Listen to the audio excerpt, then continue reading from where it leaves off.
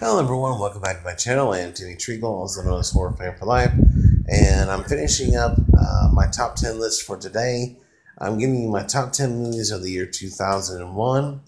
And before I start that top 10 list, I have several honorable mentions, and they are Ali, Rat Race, Riding in Cars with Boys, Jay and Silent Bob Strike Back, Swordfish, 13 Ghosts, Evolution, Not Another Teen Movie, Hannibal, Monsters Ball, Joe Dirt, and Joyride.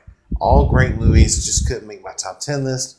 But coming to number 10, we have Monsters Inc., a great animated movie. Number 9, we have Rush Hour 2, a great sequel to the original movie. Jackie Chan and Chris Tucker are hilarious in this movie, and it's just a lot of fun. Number 8 is Jeepers Creepers. This is an excellent horror movie. Um, Justin Long stars in this movie. Him and his sister are on break in college, heading home, and they come across this creature who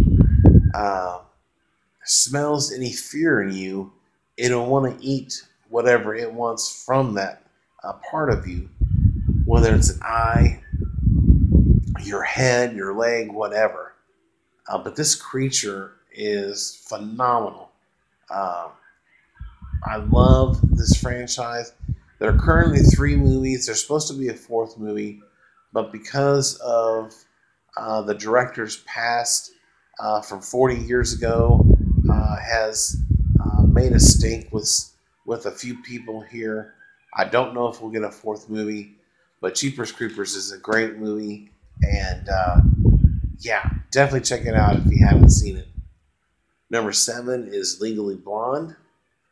Number 6 is Ocean's 11. Number 5 is Shrek. Shrek is a great animated movie and a great animated franchise. John Lithgow is a great villain in this movie.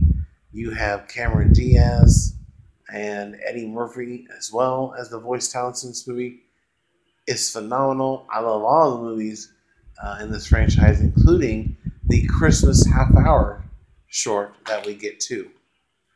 But yeah, definitely deserves a spot on my top 10 list, and it comes in at number 5. Number 4 is American Pie 2. Yes, as I said, from 1999, American Pie, the 4 theatrical releases are hysterical. This one picks up a year after their freshman year in college, and they decide to all go home and party, but their party is busted, and so they're left with nothing to do until they come up with a plan to move to the beach, get summer jobs, and have some badass parties, and then have a blowout at the end of the year. Along the way, they're painters. They run into who they think is a lesbian couple.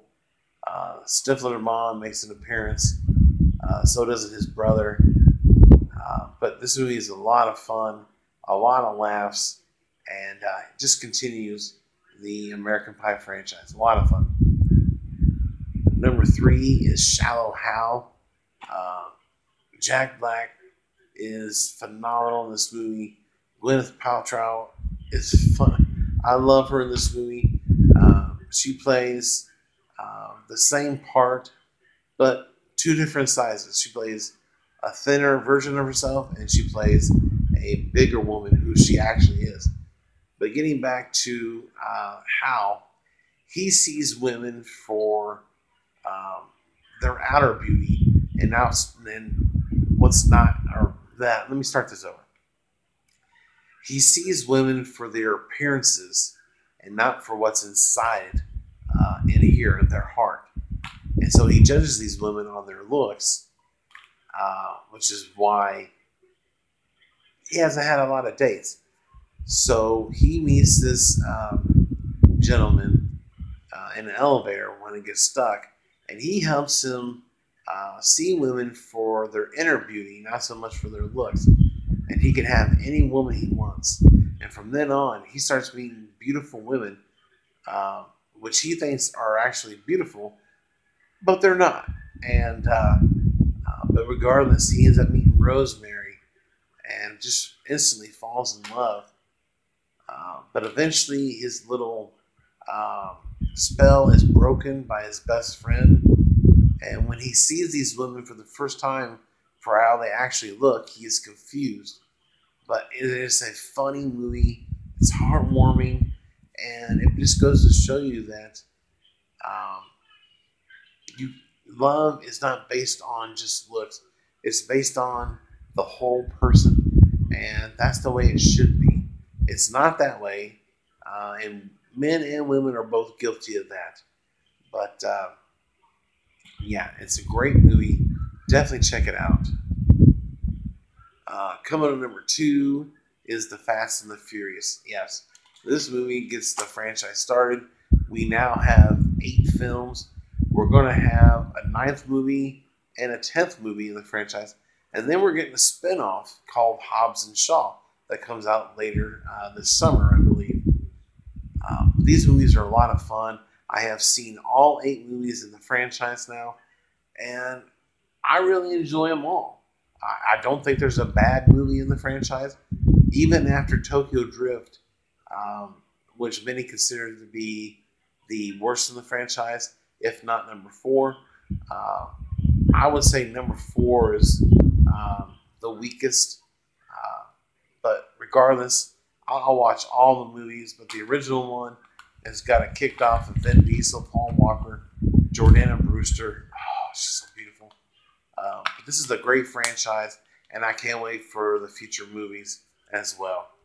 But yeah, number 2, The Fast and the Furious, and my number 1 movie from 2001. If you don't know what it is, it's one of the greatest movies, a series of movies to come from books, and it is Harry Potter and the Sorcerer's Stone, or in other countries, the Philosopher's Stone. I love this franchise. I watched all the movies for the first time in full in 2017.